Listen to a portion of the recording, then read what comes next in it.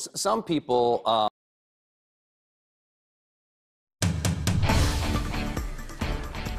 This is a KMTV Action 3 News breaking news update on the standoff and SWAT situation at 140th and Blondo. We are about to get an update from Tom Wheeler. Yeah, Douglas County Chief Deputy Tom Wheeler is about to give this update. We know the person who had been holed up all day. Let's listen in. I can report that the standoff is over. The suspect in this case has died from a self-inflicted gunshot wound.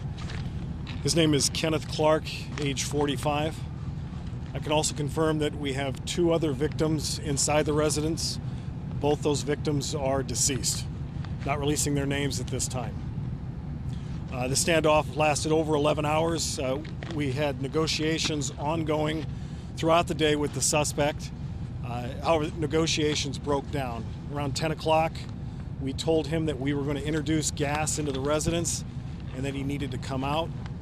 We gave him warning, ample warning that it was coming, and he still refused to come out. Gas was introduced into the house, and a short time later we heard what we thought was a gunshot. We sent a robot inside the residence, and they found Mr. Clark deceased. I have with me Captain Steve Glant with the Tactical Unit and Captain Eric Sellers with Douglas County Sheriff Patrol.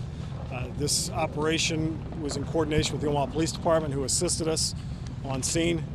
We thank them for their efforts. I'll take any questions you might have. When was that last contact with him? Do you know? Our last contact with him was just before 10 p.m. We told him that at 10 p.m., if he didn't turn himself, come out, we were going to introduce gas into the house.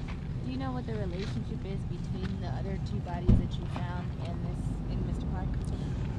This is still under investigation. We believe this is a domestic situation involving Mr. Clark and his ex-girlfriend. We're not releasing the names of the two deceased inside the residence. We'll have an update on those individuals tomorrow. How would you describe the conversations with him throughout the day? Did they change? Did they have an even tone? They were up and down all day. He was all over the map between sobbing, crying, praying. Several times he said he was going to come out, and of course he never did. It was virtually up and down the entire day for 11 hours. Can you describe the woman who was released from the home? Getting her out, obviously she was safe. Is she still safe? She is safe. She was taken to the hospital to be medically cleared. She is safe, and we are interviewing her now. Have you determined who made the original 911 call yet? How that all played out in these events? No, that's under investigation. The original call came out near the area of 150th and Blondo. It was a cell call. It was pinged to a cell phone tower in the area. We don't believe that anything occurred in that area. We believe that everything occurred inside this residence. Do you have the genders of the deceased? Two males. Two males. Throughout the day, did the suspect stay in the same location inside the house, or did he move? He moved throughout the house, several locations. And to confirm, this guy does live there. This is his residence, yes. Was power ever shut off to the house? No, we did not shut off power. Did you guys learn that the two were deceased in the home, and that's why you eventually fired the gas into the home? It was never confirmed for us until we actually got in there. We had information that there was two individuals in the house. However, we did not know their condition. Aside from sobbing and praying, did he say anything to you? I don't know that I have that information right now. How did the woman get out of the house? He released her. Our hostage negotiator did an excellent job in convincing him to release her from the residence, which he ultimately did. What did you reach the decision that you would have to go through the gas to try and get him out? We came to the conclusion that negotiations had failed. We had diligently tried throughout the day, 10, 11 hours of negotiation, and it came to an impasse. He wasn't going to come out. Did you know he was armed, and if so, with what? He was armed. We believe there was a handgun and a rifle, although the rest of that is under investigation. The communication, was that bag phone that we've talked about on previous occasions, or do you know how that communication was established with him? I believe we were communicating through his cell phone. Yeah, okay. Can you speak a little bit about just the length of this standoff and the weather conditions for law enforcement officers involved? Obviously, it's freezing out here. Law enforcement is set up for hours. Our goal was to peacefully resolve this, and when it became apparent that our best efforts were not going to bring him out, we had to tactically try to force him out by introducing tear gas into the residence. Does Mr. Clark have any type of past or anything you guys knew, were aware of, or anything? Is this happened here before? I don't have any other calls to this location. His past will be under investigation as well. How do you follow him or track him? You know, you said he was in multiple locations throughout the home all day. There were obviously other people in there. How do you keep tabs on where he is? Is it by his word? It's a constant communication with our negotiators. In this case, we were able to speak with him throughout the day and keep track of where he was moving, essentially by what he was telling us and by what we could see from the exterior. How difficult was it for your guys with how cold it was? It has been very difficult. They have to rotate our ESU people in and out to keep them warm. As you can imagine, you've been out here all day, and I'm sure you're quite cold. They've been out here for 10, 11 hours, and it's taken its toll. When did the relationship with the suspect, the relationship with his girlfriend end? Was it recently or today? Well, that's unclear. She had come back to the residence today to collect her belongings, and that's when the incident took place. Collect your belongings to move out? It appears. When will this neighborhood kind of be 100% back to normal? Well, we have our crime scene investigators en route. We have a homicide investigation that will likely take us throughout the night. It just depends on how long it takes to process the scene inside. Do you know how long the two in the home were dead? We do not know. That is under investigation. How long have the two been together previous to this? Have you still determined that? That's still under investigation. Did those bodies play a factor into his sort of mental response? I believe it did. With his crying and sobbing throughout the day, his praying, that gave us indication that there was trouble. Was he intoxicated?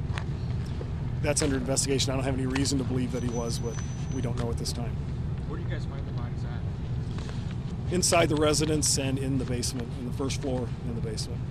When you know you have possible other hostages and stuff inside a home, how does that switch your approach when you're trying to get them to come out? Everybody's life is important to us. Our hope all along was to resolve it peacefully.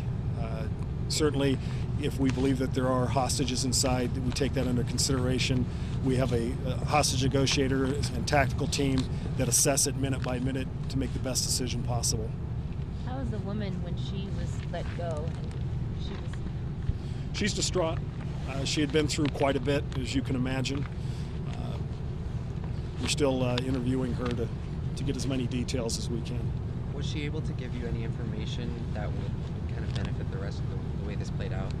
She was able to give us some information that benefited us, but in the end it came down to this individual surrendering peacefully.